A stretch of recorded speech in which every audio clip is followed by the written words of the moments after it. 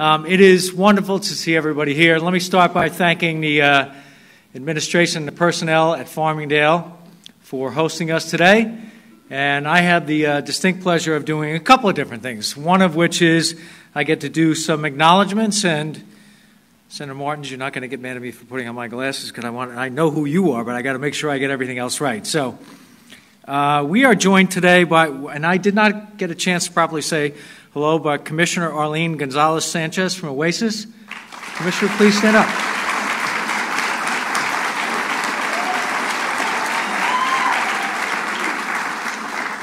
You know, on the type of work that she does, this is a bellwether day, so congratulations to you. Now, I have joined by a number of our colleagues today, in no particular order, and it has nothing to do with age or beauty or anything else like that. I'm going to start with Senator Phil Boyle. Senator Phil Boyle.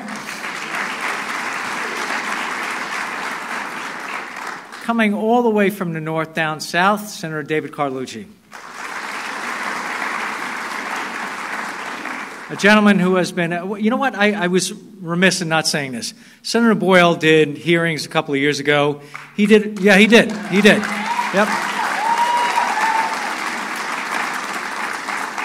And truly, I think that was the catalyst for a lot of what we're seeing today. Senator Boyle did about a dozen statewide hearings with, I say, Christine Geed and his staff here, like this, all around the state, and in support and with all of our colleagues, and one of our newest members who got elected in 2014, Senator Terrence Murphy, hailing all the way from the Hudson Valley. A gentleman who essentially needs no introduction, but has a stellar career, chair of the Health Committee for over 20 years, and a legit, and I mean legit, expert in health care, and that's Senator Kemp Hannon. Kemp, good to see you here.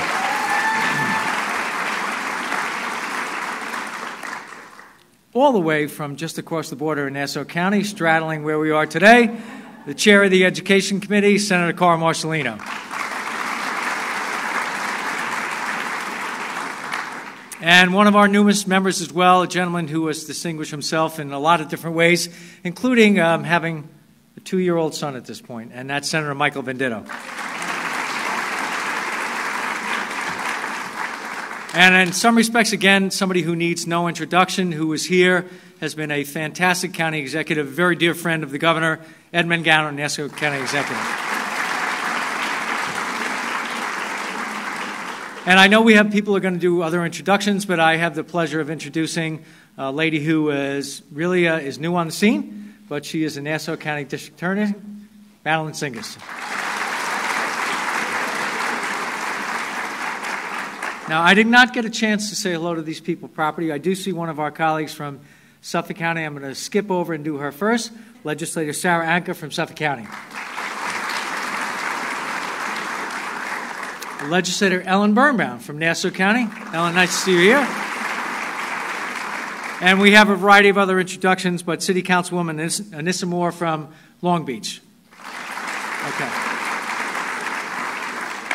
All right, so here's my charge. I get to make some comments, and I'm going to introduce one of my colleagues from the Assembly. Today is a fantastic day. And today is a fantastic day, and I see one of my constituents, Linda Ventura, in the audience. And you know what? It's a fantastic day, but it's bittersweet. So I'm 55 years old, and I think Governor's just a little bit older than I am, but he's definitely more mature than I am. But I would say this. You know, when we were growing up, when you talked about drugs and addiction and alcohol and things like that, there were certain ways that you talked about things. Today we're in a completely different world. And to his credit, the governor, Jeff Reynolds, people like that, who are all out there in the field, every time we try and do something right, the target moves. Government gets involved, whether it's Kemp Hannon or our colleagues who work in government. You try and figure out laws, Tom Croce, and you say, this is the way we're going to do things. And just as we sign something into law and the governor gets applauded for what he does, the bad guys figure a way to get around it. So I'm just putting it in context. When I was growing up, there was no question that people were doing drugs. But a lot of people were doing, smoking pot or marijuana and stuff like that. When you talked about LSD or cocaine or heroin, that was like way, way out there. Today, I think we're at a point where the opportunity, the access, the cost, the availability, the potency When you talk to parents, it goes like that. One time and it's over. So I think for every one of us, city council members, county legislators, members of the assembly, county executive, clearly the governor of the state of New York, and my colleagues in the state senate, whether it's Terrence Murphy or Rob Ward or George Amador or Phil Boyle, we all care about these things. And it knows no political bounds. It knows no demographics, knows no income barriers. Doesn't matter whether you're in Plattsburgh or the Mohawk Valley or Utica or the Southern Tier, wherever it may be in the state of New York. Senator Martin's district, who's been outspoken in these areas, this is a plague and a scourge that affects every single family, every single day, no matter what we try and do. So we're at a junction now where I think we can take some credit, because we still have a lot of work to do. To his credit, the governor of the state of New York worked with us very closely to appropriate money in the budget. And for all of you who work in the field, we can have the greatest ideas in the world, but if we don't back it up with money, it doesn't mean anything. And how you spend it and where, well,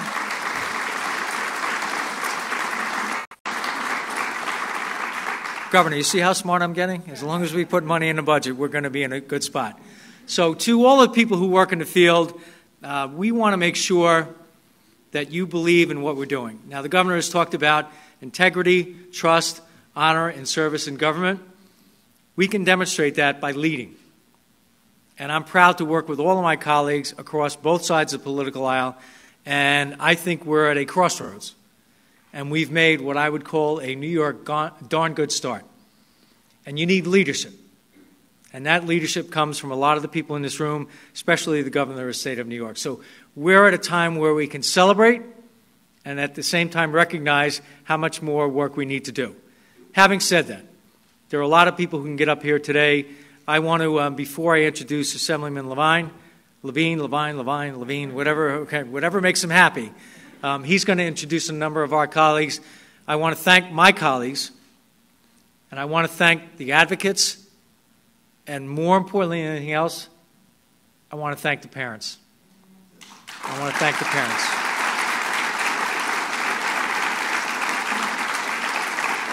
And I don't think anyone's going to get hurt or offended by me saying this. There is nothing more pure than a parent's love for a child. There is nothing more poignant and nothing sadder when you lose a child. I've seen the pictures. I've had people bring ashes to my office. No, but you know what? That's real life. That's real life. That's the stuff the governor understands and our colleagues. So having said that, let me introduce our Assemblyman for this area, Assemblyman Charles Levine, to make other introductions. Thank you.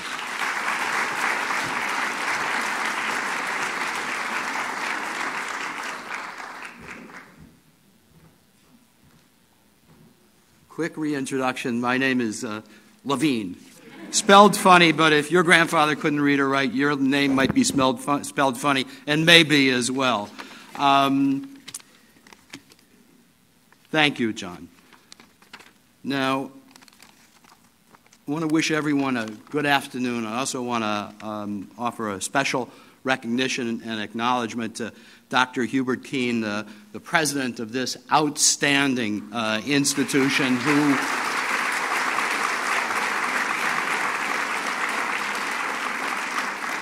who we are delighted will be at Nassau Community College. Dr. Keene, thanks for what you've done. And I also want to recognize some of my colleagues from the State Assembly, and I'm going to name their names, and please hold applause if you're going to applaud for them at all, but hold the applause until we're done. So we have here today Al Graff. Al, why don't you stand up? Andy Rea. You got to hold your applause unless that's his special rooting section. Chad Lupinacci, Dave McDonough, Joe Saladino, Mike Fitzpatrick. Mike, you don't want to sit with the rest of them, but oh no, you are sitting with some of them. Dean Murray, Tom McKevitt is here as well, and our colleague Assemblywoman Kimberly Jean-Pierre. All right, now let's have some.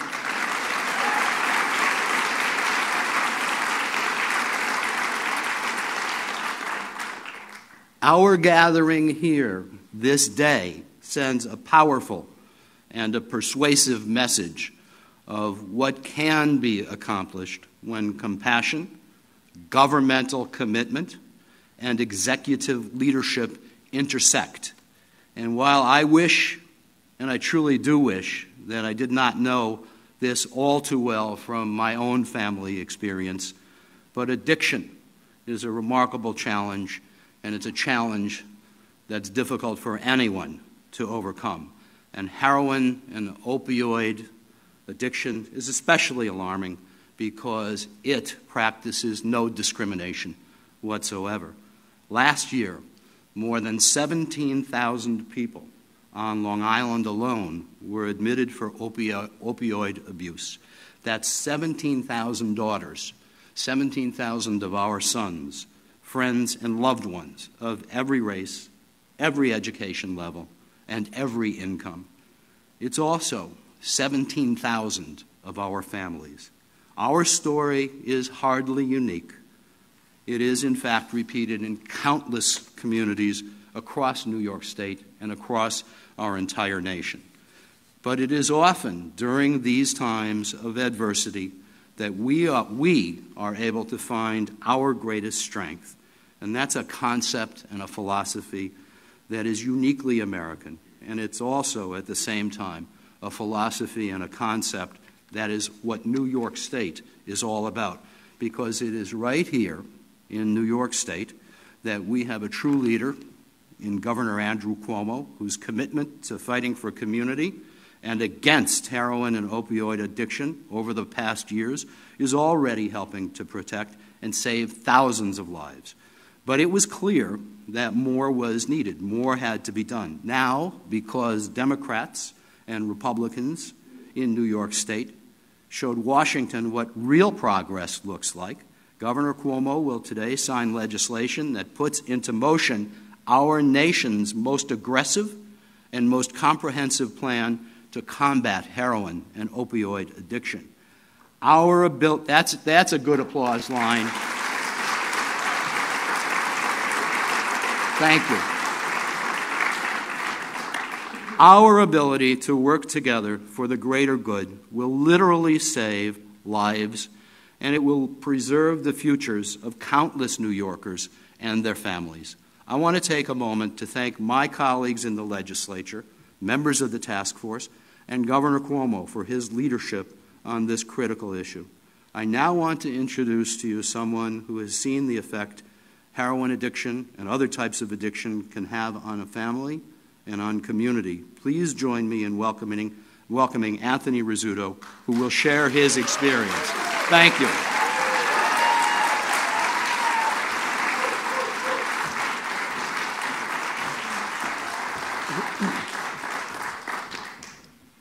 I want to acknowledge my colleague. No, I'm not going to do that. So good morning, everyone. It's a pleasure and an honor to be here. This is a big day for families and communities on Long Island and all over New York State, for that matter.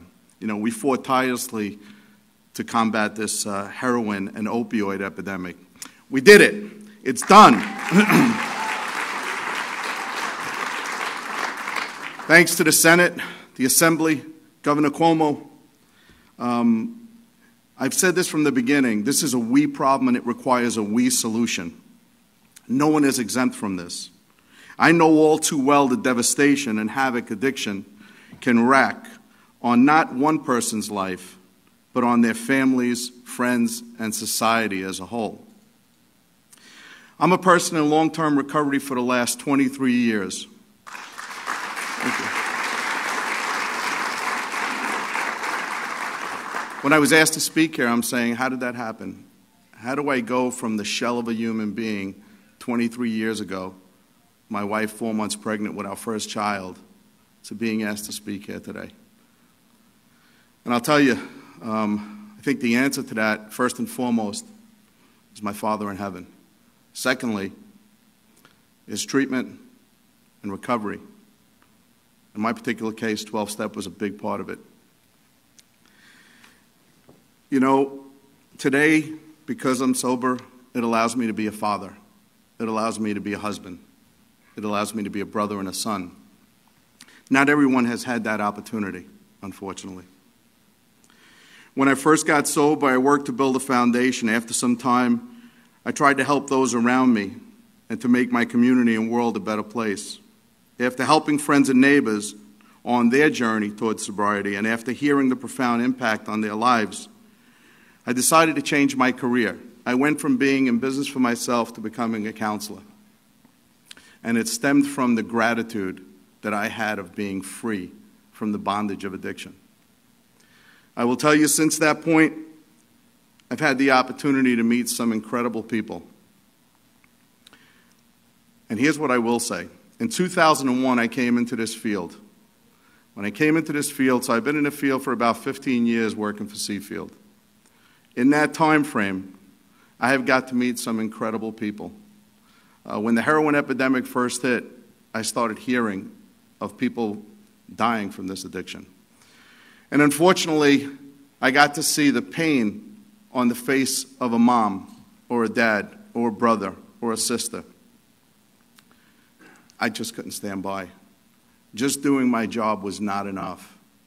And I know I felt that way. I know Jeff Reynolds felt that way. I know Nancy Beckett-Lawless felt that way. Claudia Ragney felt that way. Gary Butchen and a whole bunch of us that all came together and said, status quo is unacceptable. And we got together to start making change. I had the opportunity to meet some of the most incredible people in my life, and I'm 54 years old. Not quite your age, but close. So I had an opportunity to meet people like Linda Ventura, who lost her son and was willing to take that pain and come up to Albany. I got to meet people like Terry Kroll, who, as far as I'm concerned, was one of the first ones that I recognized who had lost her son to an unintentional overdose and would be up and up and up in Albany constantly, in Washington at the Fed Up rally. I mean, it's incredible what this woman has done. Then I got to meet a Claudia Frizzell, who's lost 2 members of her family. And I got to see the devastation, and I started seeing all of these people that were willing to leave work and do whatever they had to do. That inspired me. It inspired me to start an organization called FIST, Families in Support of Treatment. Because of that organization, we were able to unify people. We were able to unify treatment professionals. We were able to unify families that had a child that had died or a loved one that had died, people who were in recovery, families that were struggling with a loved one's addiction, and the person that was struggling themselves. We were able to unite everybody. And with that, we were able to make some change. I can tell you people like Nora Milligan, who unfortunately has gone through so many treatment attempts with her son, and just joined the fight and came in, and her voice is never to not be heard. Paulette Felipe, who lost a 15-year-old grandson. This woman got on the bus with us and came up there, and with the best of us, she was running in there and letting her voice be heard. Karen McMahon, Dale and Beth Rydell. I mean, I can go on and on and on. I see Denise Muir. I mean, I can go on and on with the amount of people. These are our neighbors. These are our kids. These are our families. And with that, we started coming together. When I founded this organization called Families in Support of Treatment, we organized, like I said, the individuals and recovery providers, prevention specialists, various other sections of the community to advocate for those struggling with addiction and their families. I've seen and experienced firsthand the destruction that occurs when our community does not have access to the treatment that services necessary to put New Yorkers on a path to recovery. At FIST, we work to help families navigate the system. When a family is in crisis, they don't know where to go. They don't know who to call. They don't know which one's good and which one's not good. That's a service that we look to provide. Thankfully, FIST and many other organizations, like Steve Chasman from LICAT and Jeff Reynolds, Rich Buckman from Lyra, John Coppola from ASAP, Bob Lindsay and For New York, Paige Pierce and Families Together. We all united to make a difference. And through the grace of God and the support of all of the families, and last but not least, the governor, the Senate, and the Assembly, this was able to happen. For years, well, what I want to say is, thankfully, we found a willing partner in Governor Cuomo.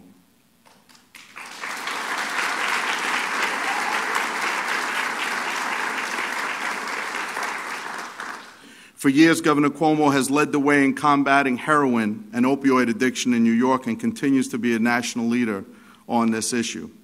From implementing the comprehensive I-STOP law to better track and monitor prescription drugs, to signing the landmark combat heroin legislation in 2014, to launching a public awareness campaign to educate New Yorkers on the dangers of opioid abuse, there has been no one more committed to stemming the tide of addiction in New York than Governor Cuomo. The governor has also led the way in increasing access to life-saving overdose reversal medications, supporting the training of over 112,000 individuals and communities across the state. The governor is a true friend and a champion of New York's families and continues to work tirelessly to protect the public health and safety. And before I forget, Rob Kent, Peggy Bonneau, Arlene Sanchez, God bless you for what you've done. And now it is with my great pleasure to introduce a man who has demonstrated unparalleled leadership on this vital issue. Please join me in welcoming the 56th Governor of New York State, Governor Andrew Cuomo.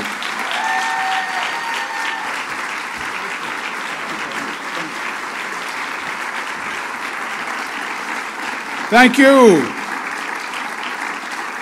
Thank you very much. Thank you very much. Good afternoon to all of you. Pleasure to be back on Long Island with so many friends on an issue that has been a long time coming for government and society to address this issue. So let me begin by congratulating everybody in this room, because this was a long, hard road, but we came out at a good place.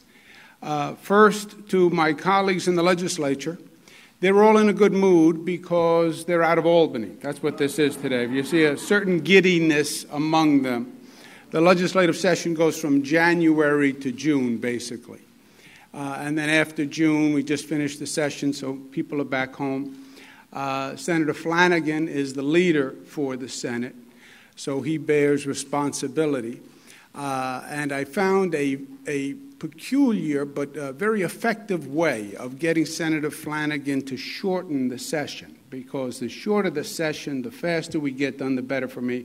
What I started doing towards the end was mandatory daily meetings with me, if you wanted to stay in Albany.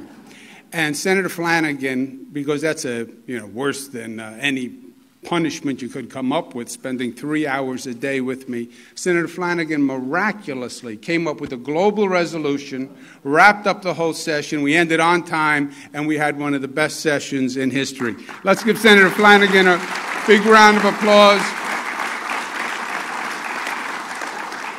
Assemblyman Levine and the members of the Assembly, pleasure to be with you. York County Executive Ed Mangano and his better half, Linda Mangano, who spoke to me about this issue about a year ago and said, and she was exactly right, it's growing, it's getting worse, we have to do something, we have to do something together. She was exactly right. Linda Mangano, thank you very much. Now, we had a good legislative session. We got a lot of good things done. We really did. We passed something called paid family leave, the best paid family leave policy in the United States of America. Exists right here in the state of New York, which will allow people to spend time at home when they have a child or when they have an illness. More money for education than ever before in the history of the state of New York, $25 billion. First state in the nation to mandate that schools test their water for lead. That's the great state of New York.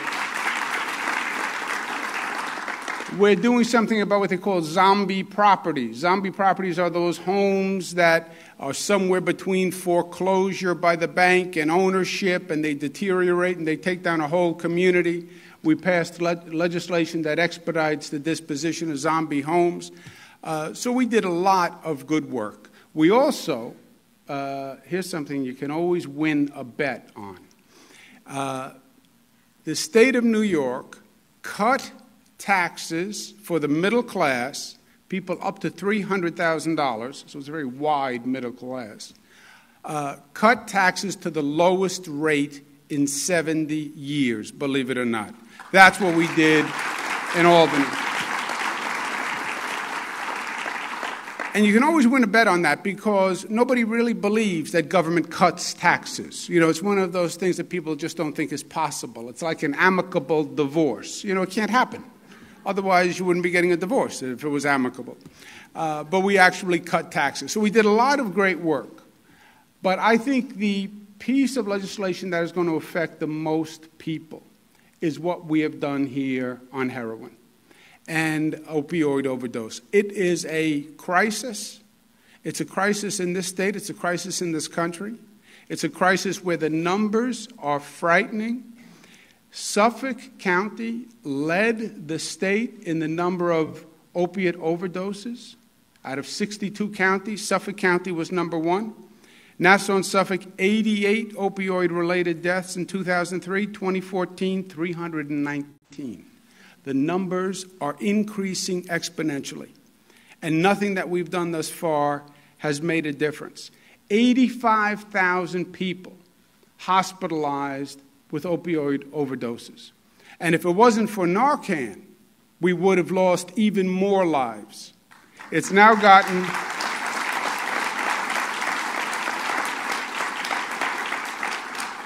So the numbers are frightening. In the state, it is not as bad as it is on Long Island, where the numbers are actually worse, but it's bad all throughout the state. And in truth, I kudos to the Senate. The Senate raised this issue very early on. Senator Flanagan raised the issue very early on. Being from Long Island, he knew it firsthand. Senator Terrence Murphy and Senator Phil Boyle were on a task force that went all across the state working on this, along with members of the Assembly. They came up with a really intelligent plan, and that's the plan that we're enacting into legislation with the appropriate funding. So let's give them a round of applause for the good work they did.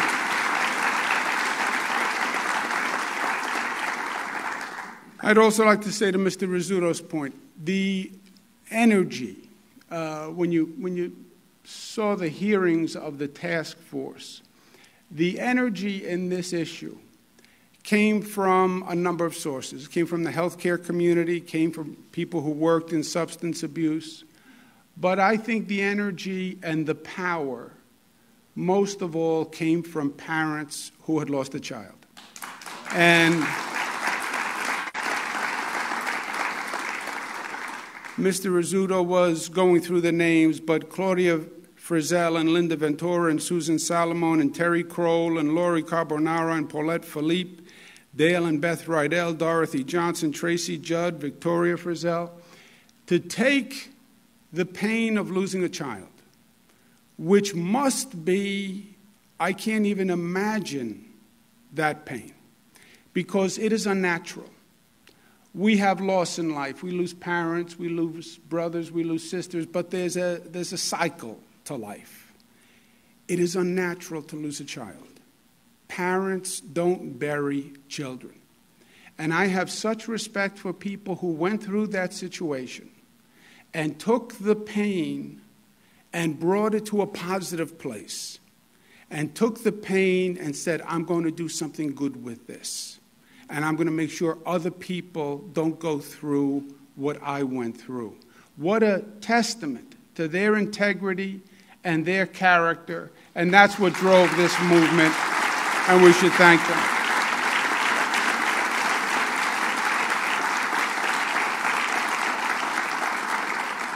The legislation we passed is comprehensive and addresses both the parts of the addiction itself, creating the addiction, and treatment. First step had us deal with the insurance companies, because the insurance companies are in the business of providing health care. I was the Attorney General before I was governor, And I had a lot of interactions with the insurance companies, which means I sued them a lot. Those are the interactions you have when you're an attorney general. Why? Because they are in the business of providing health care. If they don't have to pay for a service, they don't want to pay for service. If they don't have to pay for coverage, they don't want to pay for coverage. So one of the initial problems is you have a person who is overdosed on heroin. They're in a critical position. You call the insurance company and say, I want them to get treatment. And the insurance company says, well, hold on, not so fast. We have to approve it first. We have to have our professional look. I want to look at the records. We want to get a second opinion. We want to get a doctor. And you don't have that luxury when you have a person in crisis. That person needs treatment. They need it today. They don't need it in a week.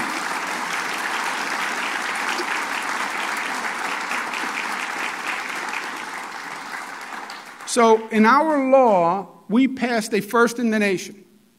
The decision whether or not a person requires treatment will not be made by the insurance company in New York State. It will be made by a doctor.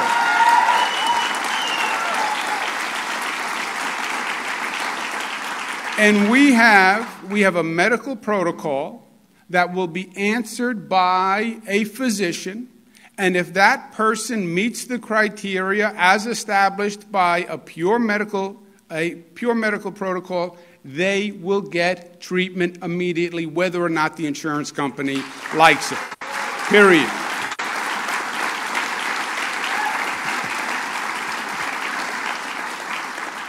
Second, by the current law, a parent can only have an institution hold a child against their will if that child's over 18 for 48 hours. Now, this is a delicate balance because over 18, you have civil rights, you have civil liberties. On the other hand, you have parents who are at their wits' end, who are afraid if their child isn't in a facility, the child is going to hurt themselves. And we've increased the 48 hours involuntary holding to 72 hours, which is what the medical professionals say is the legitimate amount of time.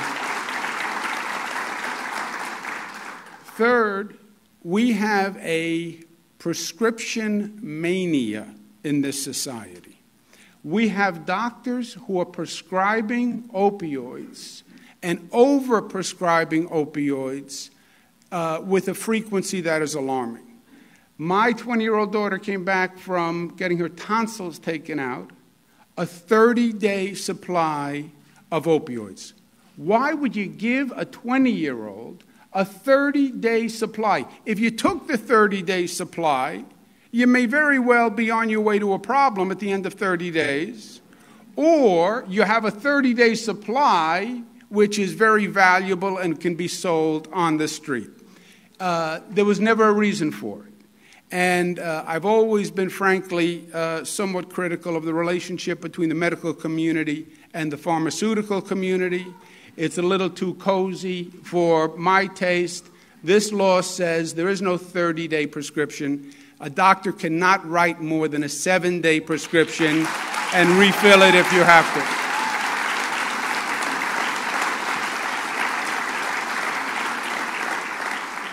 And the fourth main element is we didn't have enough treatment beds in this state. And if a person is ready to go into treatment, they have to go into treatment in that moment. Mandatory treatment, forced treatment doesn't work. You can't force a person to go into treatment. They have to want to go. They have to understand that they need to make these changes. But when they are there, when they're at the bottom and they're willing to go in, you have to get them in literally in that moment. You literally have to seize the moment.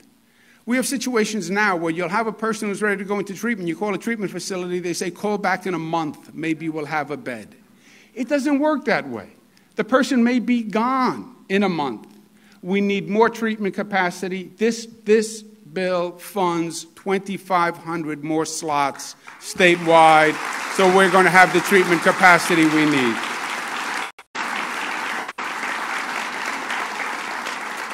And let me say this, the best test of government, in my opinion, is how government responds to a crisis.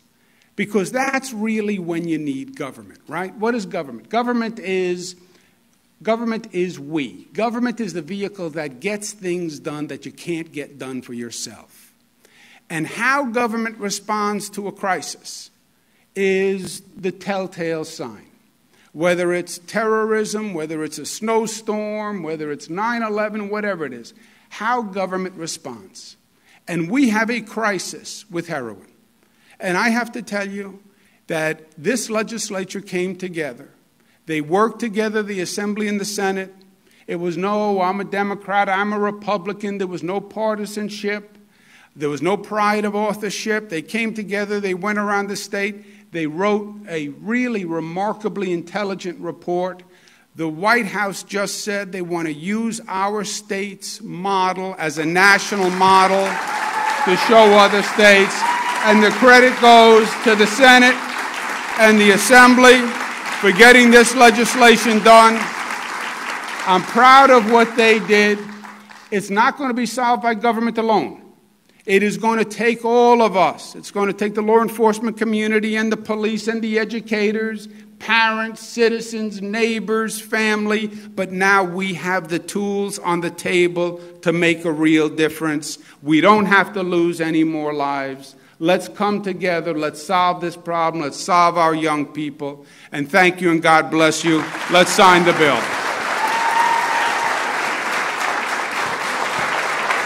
Ladies and gentlemen, if you could please remain seated for the bill signing. Please remain seated for the bill signing.